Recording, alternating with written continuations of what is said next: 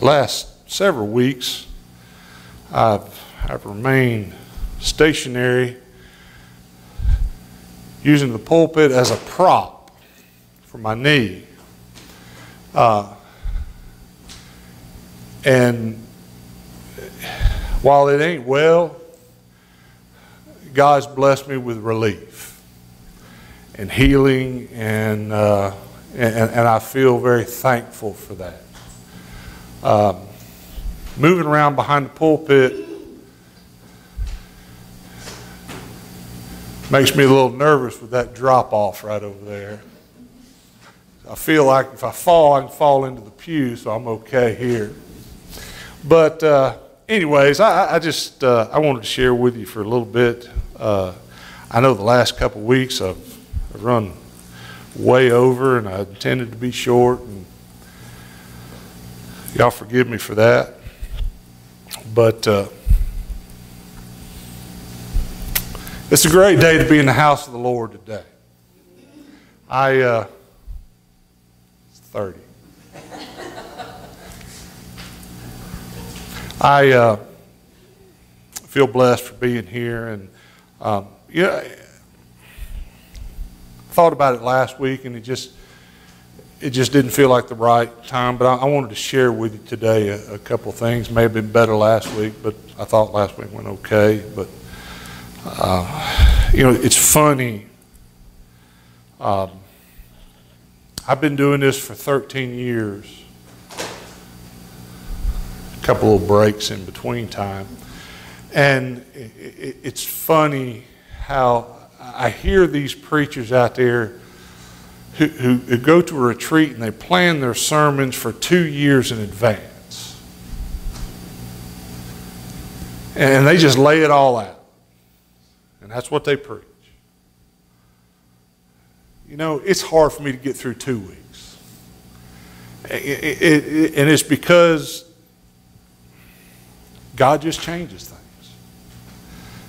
And it just tells me that obviously what I'm thinking ain't what God's thinking. So I try to be fluid as I can. And but I want to talk to you today. You heard me read from Exodus 16, and the chapter starts out. The title of it in my Bible is "The Quail and the Manna." The people were grumbling because they were running out of stuff to eat. Their pots were empty. So God says, well, I'll take care of that. We'll send you some manna. And I read that part starting in verse 4. And then I left out the part about the quail and all that. And I fast forwarded it through that. And the important issue in that scripture to me is not about the quail or the manna. But for me, the issue in this scripture is about our obedience to God. And when I think about that, I reflect back on the last few weeks. Actually, maybe let's reflect back on this year, 2019.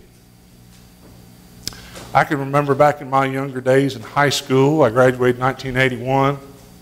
The year 2000 seemed like an eternity away.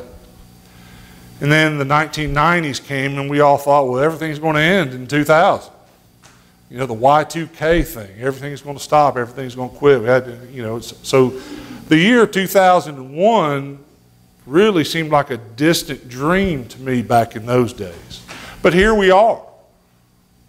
38 years after I graduated from high school, we're in 2019, and here it is. Well, the world's a completely different place. Just this year, we had the 75th anniversary of D-Day. Of course, we talk about that a lot, on Memorial Day, 4th of July, and then the exact anniversary of it. We think about that, and we talk about that. You heard me talk about it, how the movie Saving Private Ryan brought that day to life and all those soldiers who lost their lives that day on that beach. And Saving Private Ryan's been on a lot lately, and I turned it on about 30 minutes into it. And it's all that, it's so realistic, all the people dying. You know, it just brings the fact, you know, my memory goes back to my dad landing on that beach. Getting out of that landing craft and going across it. Now, in full disclosure, my dad was not in the first wave. He was in the later wave, so it was, I don't think being on the beach wasn't nearly as dangerous for him as it was the first folks. But nonetheless, he said that you couldn't walk on sand, you had to walk on bodies. There were so many. And, you know, I see it on TV screen. He saw it in real life. So that brings back a lot of memories for me. Another anniversary we had was the 50th anniversary of landing on the moon. I think I remember seeing it at school. I'm not really sure if I did or not.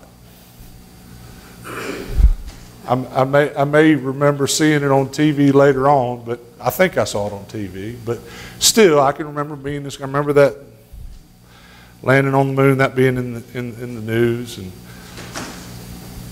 you know, there's a lot of things that we have in our memory. And I don't know if anybody knows this, but I learned this not too long ago, that our brain is such a powerful calculator. It's a computer. It has unbelievable memory storage in our brain. Do you know that in our brain is every memory we have of every second of our life, at least from the moment of birth? We can remember that everything is in there, is in our brain. The only problem we have is we don't have the ability to unlock it. It's there.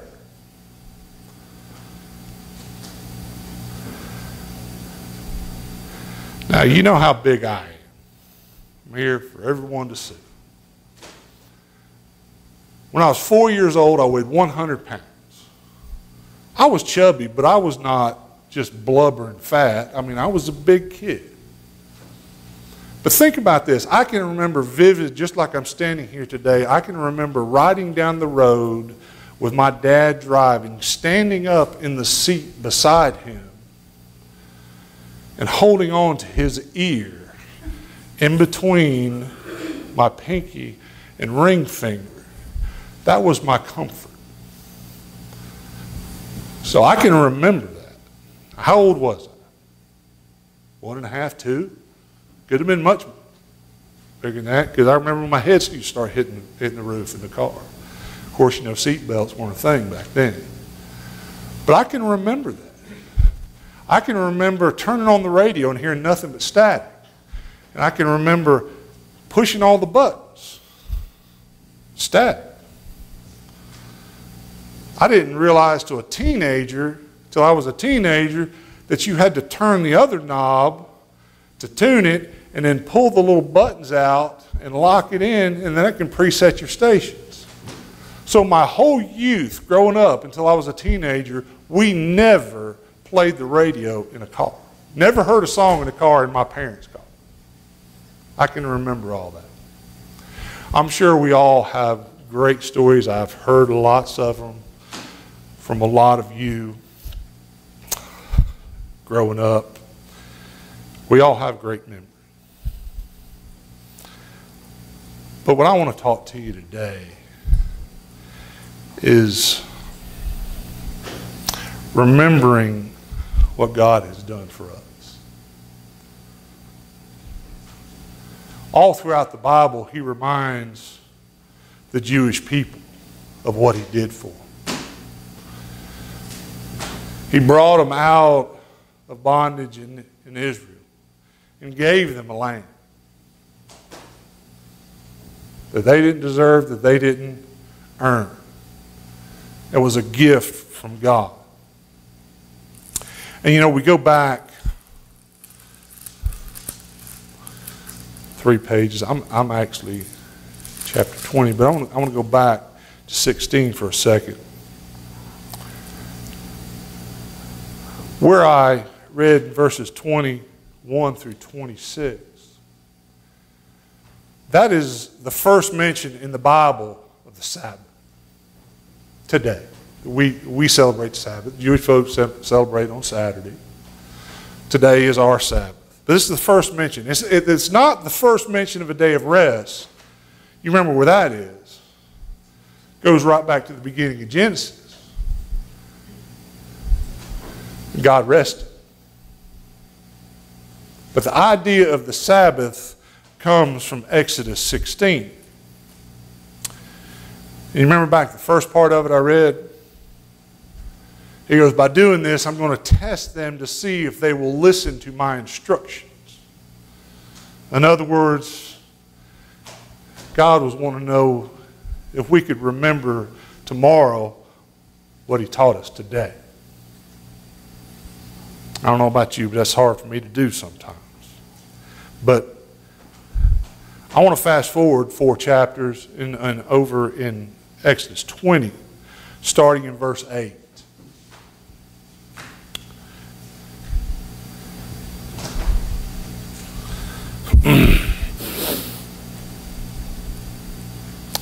And it says, 8 through 11, remember the Sabbath day by keeping it holy. 6 days you shall labor and do all your work, but the 7th day is a Sabbath to the Lord your God.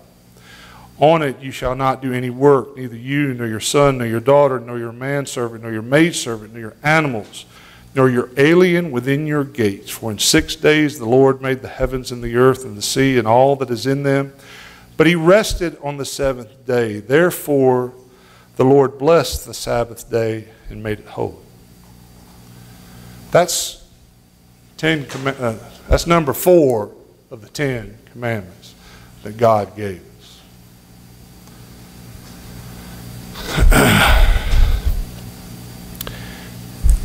You know, this week was a really emotional week for a lot of people, if not all Americans.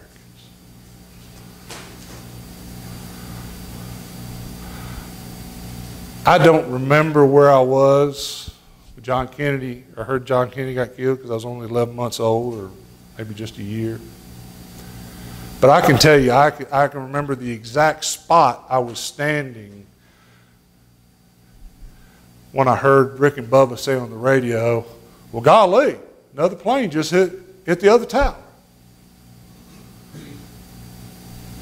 Because in the discussion, they were thinking it was just a little small plane that got lost and just ran into it. At the time, they didn't realize what had happened. So I walked in the Senior Activity Center in Gadsden, and we watched it on TV. I watched the first tower fall and the second tower fall, and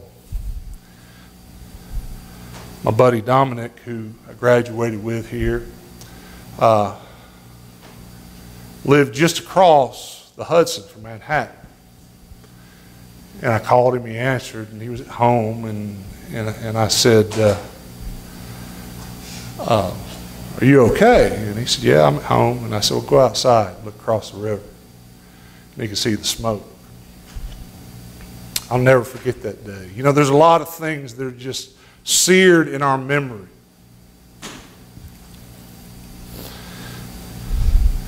Think back to my wedding day.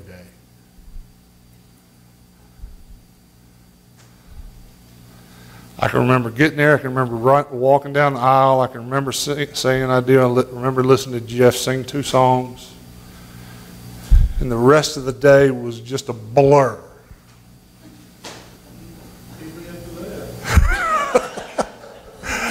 That's 40.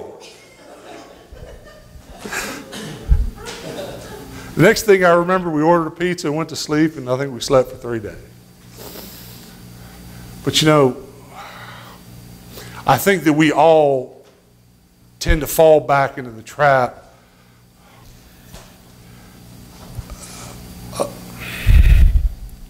maybe this is too general a thing to say, but I think maybe we're all a little bit guilty of watering down the Sabbath and what it means. And before anybody says anything, I understand. I understand what Jesus taught about the ox in the ditch. I realize that. But in this time that we've just gone through the last couple of weeks and this summer of just remembering a lot of important events in the history of our country, I just wanted to bring to your attention the important events in the history of our faith, the history of our church, the things, in my opinion, that matter the most. Not that the other things are not important, because they are. I mean, they're very, very important. I mean, you just...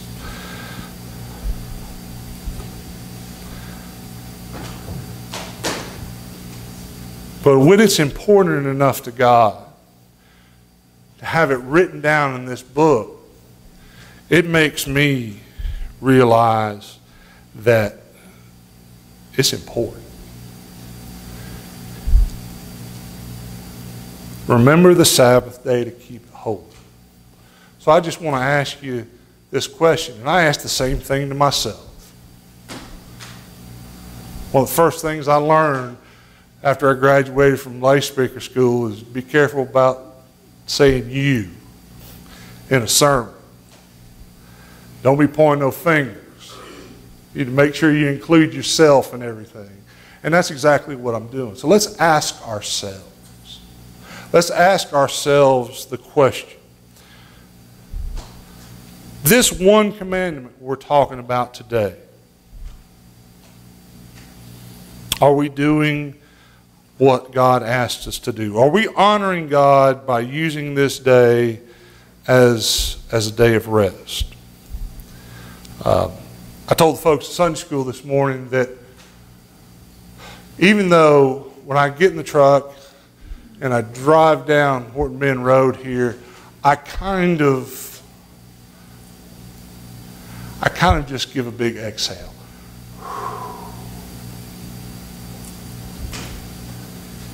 And the only reason that I do is because it's just stressful, because even though I've been doing it for 13 years, every Sunday is a new adventure for me.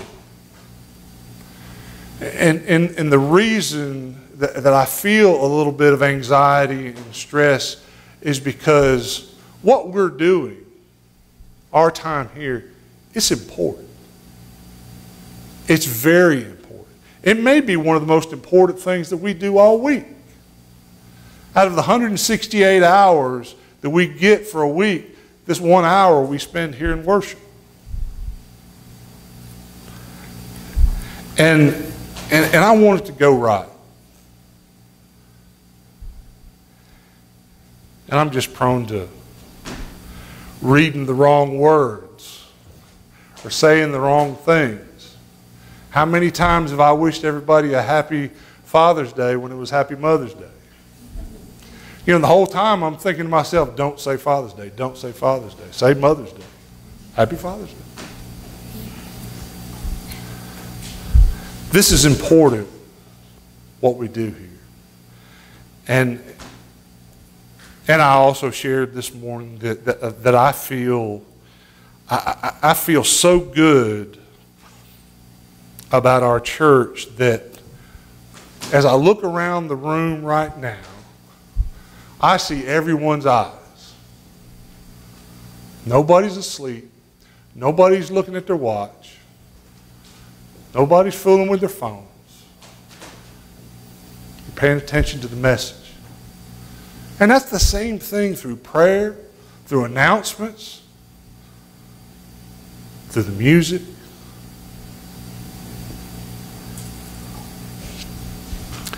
So I think as far as we're concerned, the hour that we spend in worship or Sunday school or whatever we do, I think we're good, you know. But are we honoring God the rest of the Sabbath? And I feel good about that answer. Because as I look around the room here, I know everybody fairly well. Those of you who don't know as well, I hear a lot of good things. So I feel like we're in good shape, but you know, there's a lot of things in the world that go on today I ask you to remember. But let's remember today what God has done for us. You know, if I went around the room right now and just asked everybody to share, we might be here till 3 o'clock. If I just asked the question, what has God done for you? Let's just narrow it lately.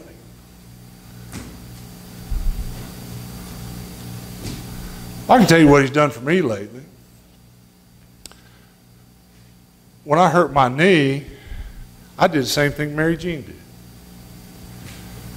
I was on a walker for 2 days, couldn't walk.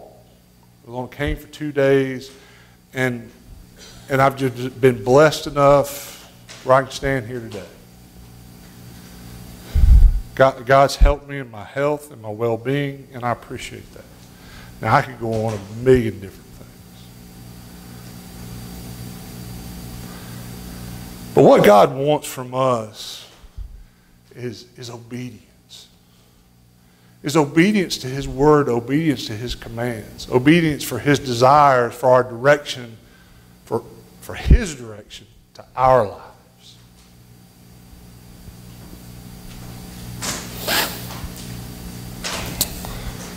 So, of all the things that I mentioned here today, it's great, fine, and wonderful to remember all those things. But let's not forget what God has commanded us to do. And one of the things that He commanded us to do, number 4, was to remember the Sabbath and to keep it holy. Let's bow our heads as musicians come. Dear Heavenly Father, I just ask you to help us. If there's in any way that we have failed you, help us to remember the Sabbath and to keep it holy as we seek to honor you with all that we do. For it's in Jesus' name we pray. Amen. Okay. Pat, what's the song we got? 337. 337 in your red hymnals.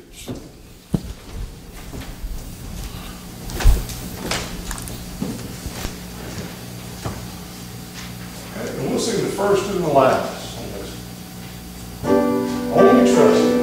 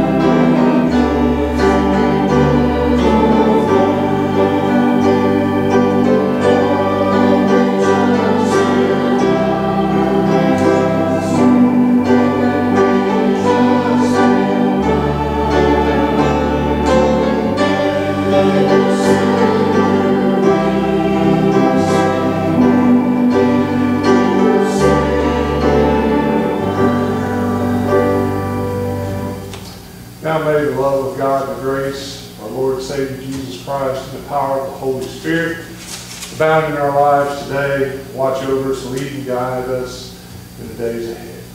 For it's in Jesus' precious name we pray. Amen.